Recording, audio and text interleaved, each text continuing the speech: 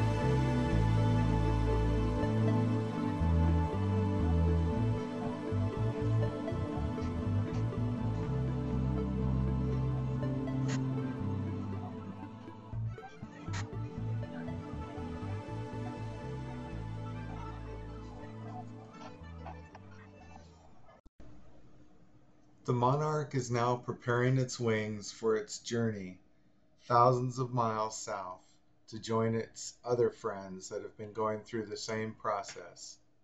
Enjoy the rest of the video and thank you very much for joining us.